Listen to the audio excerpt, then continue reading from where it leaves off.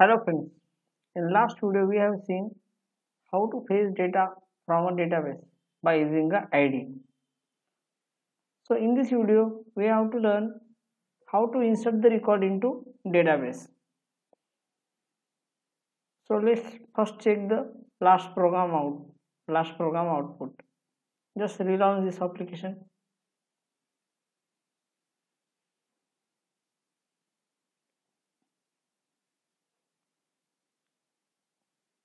Open Chrome browser, type localhost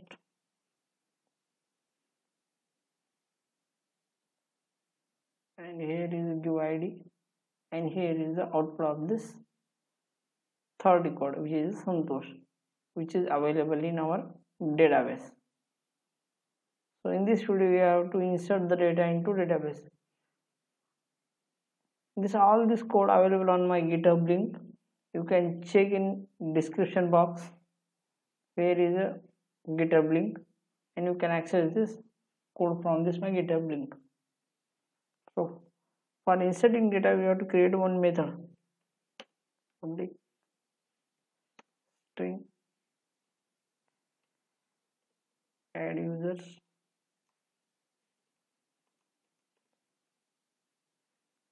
we are performing here post mapping, so give annotations post mapping, give string which is add users, and here we have to write model attribute annotations, and in that we have to create the object of a user model class.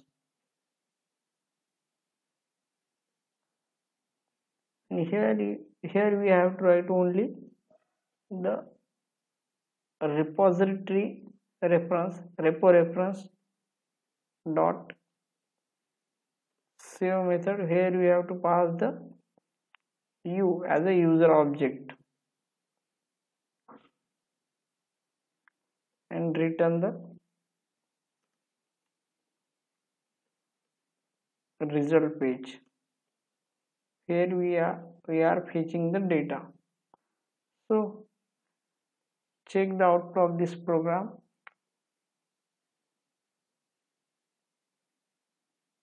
Relaunch the applications.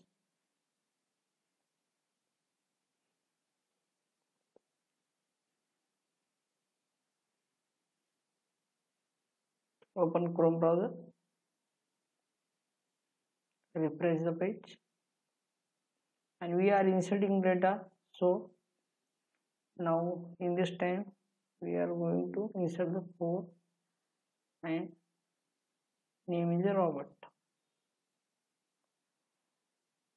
So we have displayed also this records, but you have to check the on database, that is a Robert, fourth number. So refresh this database.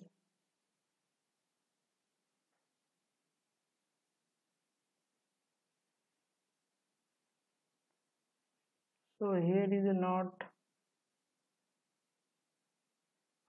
so you can check this record of a fourth number is a Robert. So let's recap our program.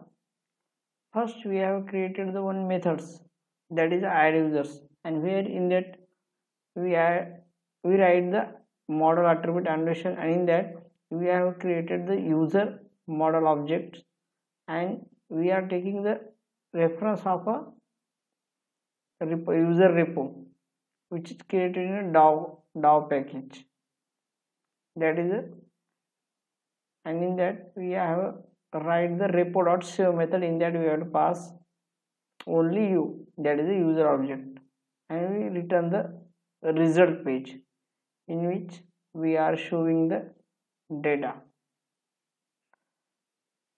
That's all about the inserting data into database by using a Spring Boot. And thank you for watching this video.